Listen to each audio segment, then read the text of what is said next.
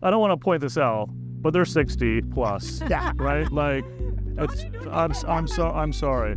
It's amazing. It's incredible. Like, I mean, to do that after retirement and find purpose, you know, and like your next degree of purpose, it's incredible. Not everybody does that, so. So I'm Usha Sundar, co-founder of Hi5 Youth Foundation. I'm R. Sundar, co-founder of Hi5 Youth Foundation, and you're watching Ekalabya's home of Indian basketball.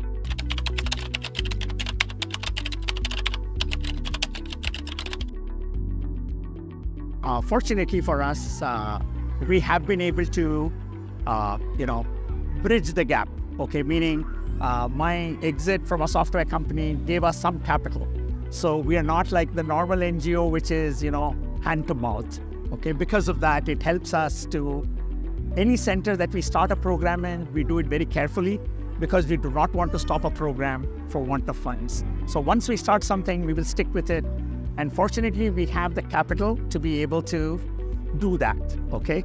So what we seek from our funding partners is, what we assure them is continuity of the program. And what we seek from them is the support.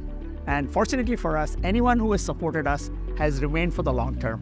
Whether, Book a Smile was a wonderful strategic partner. They've helped us build about 5 courts all over India. Sachin Tendulkar Foundation has helped us with about 4 or 5 courts. We are starting a relationship with 2K Foundation. The good thing is, the first breakthrough takes time, but after that, seeing the results of the program, and for us, the biggest selling point or the thing that convinces everyone is, one thing we can claim definitely is the point that Ronnie made. You will not see one sad face in this court, okay? When you see these children, how can you not love them? We are old, we are all, I'm 60 plus, but for me to recharge, for my wife to recharge, all we have to do is come to the court, see these wonderful smiling faces, and we are at 110%. So the best thing I say for all our partners, all our supporters is, come see the kids in action, you will fall in love. For us, finally it is like basketball, we say court to community. Okay, so what happens on the basketball court has got to translate into better lives for the children, better belief in themselves, self-confidence, and that is what drives, So for example, you'll see a bunch of photographs of kids graduating with, the convocation and all that. These are all first-generation learners. None of their families, the tribal families, have ever gone to high school or college. So when you see one batch of those people, that will uplift your spirits for doing a lot more. Okay, and also Hi5, it's actually more professionally run than many other organizations in India, right? Even though it's a non-profit. So how important is it to have structured, have designed programs to get serious investors like Ronnie or Sachin Tendulkar Foundation to buy into your vision? For us, for me, personally, my personal journey is about scale and quality. If you can't do something at scale, that means it will not be of good quality. So for me, because we are a not-profit, like you said, we have a choice. So whatever you do well. Otherwise, don't do it. No one is forcing you to do it because we are not doing it for the money. We are doing it for the love. So if you're doing it for love, do it well. Otherwise, don't do it at all. That's kind of the philosophy with which we work. So which is why the first thing that we did when we started our thing was, I still remember the comment. We had 3 coaches and we said, we're going to take you for training. And these were all people who had played at a state level and things like that. And they said, you are going to teach us basketball because you can see I'm not very tall, not the basketball type. I'm trying to teach him how to play. So we said, no, you know basketball already. We will teach you how to teach basketball. Yeah. Okay. And that structure is what helped us, frankly, Gopal, to get, our first break. BMC came to us and said, would you run this program in 20 schools? We said, we can't do 20, but we can do 12. And so we picked 12 schools. Because we had a standard method and a curriculum and all of that, we could expand to states. Otherwise, we would not be able to do. That's why you'll see that most of the grassroots sports programs are 1 centers or 2 centers, never 35 centers. Okay, so for us, structure, and I think the bad habits of a tech entrepreneur, software company, so everything has to be processed and quality. Definitely, it's important to create that structure. Everything. Yes. When you're going to do something good and you're going to scale it, you have to do. Otherwise, the Gurukul system, doesn't. I mean, it works. It works well, but it works well for small things. Frankly, like I said, Heartbeat, which is our basketball elite academy and training and tournament center, I call it. That is a big project. That's a dream project of ours. And logically, that has to be done in Bombay. And some donor has come forward with 8 acres of land. And it is a big project, okay? And I think it will be one of a kind in India, at least definitely for the region. Because what we want to do, frankly, is be able to have 20 teams come in and stay there as a dorm. We give them food. We run a tournament for 1 week, like the bubble in COVID, So we want to do it like that. So this center will do that, and that will help us to bring all our children from all over India into this place. What we always think is, we tell people, why are you doing this after your retirement? Why do you want to spend all your time like this?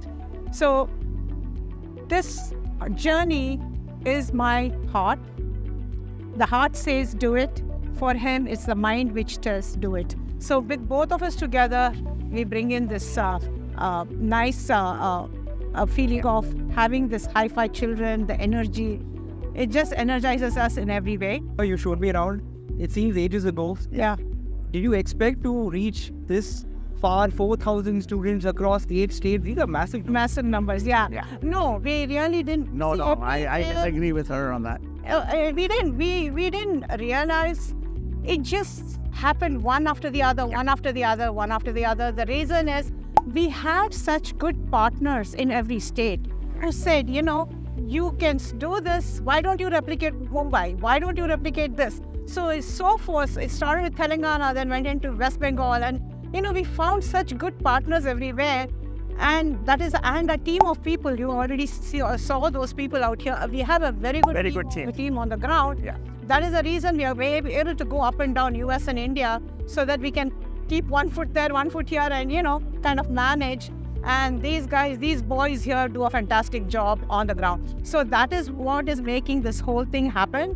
And we are still scaling. I don't know what is the next state. And we still have questions from many people. Can you do this, Chhattisgarh. Yeah. So we have not yet done Chhattisgarh. We have not yet gone north. Yeah. We will. See, our sweet spot is to do this in tribal boarding schools. So whenever we get an offer from a tribal boarding school or a boarding school in a different state, we do our recce, we find their commitment. So which is how, for example, the Arunachal Pradesh is not by design. We got a call from Ramakrishna Mission Arunachal saying that please come. We want a basketball court. They didn't say anything else. So we are building our first indoor basketball court in Alo, Arunachal Pradesh. They need it. Yes, they need it indoors because it's a very rainy area. So, yeah. Okay, so you don't have a specific, you're the mind and you're the heart, I got that. But do you have a specific thing that you want to do? We want to get 30 states. What is your... Our thing is 10,000 children is our goal. Okay. That's too easy. No,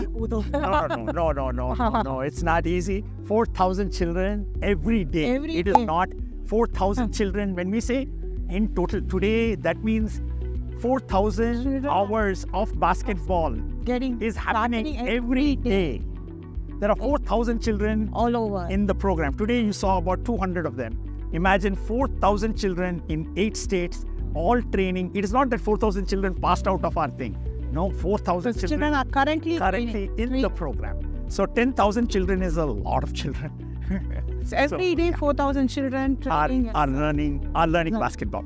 And the last question is, I want this on record, because you've told me this earlier, is that the whole vision of Hi5 is because of your experience with your son, if I'm not mistaken. Yes. Can you just take us through that and how you want to replicate that with other kids?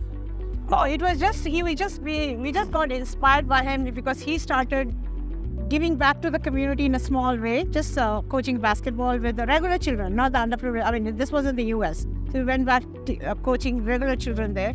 That connection between him and the children inspired us. to start something here. We said, you know, we are going to have young people. So we are the oldest in the organization in 60 plus. Everybody is 35 plus, 35 and under, yeah. So that is the kind of, and they still love working with us. I asked them, what is it that you guys love working with old people like us? No, you energize us. That's what they also say. And same thing, they energize us.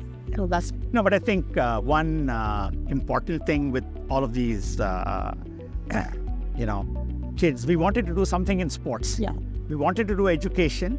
That is, we wanted to bring, education to the kids actually. But there are enough NGOs doing education. So we decided to do something sports. Different. Okay. And when you think sports, the Vada Pav in UK, in US of sports, team sports is basketball, right? It is the equivalent. So that is the most common sport Indian guys love. So basketball was the natural choice. And because our sons played it, so on and so forth. So that's why we started with basketball. And we don't regret one moment of it. It's been fantastic.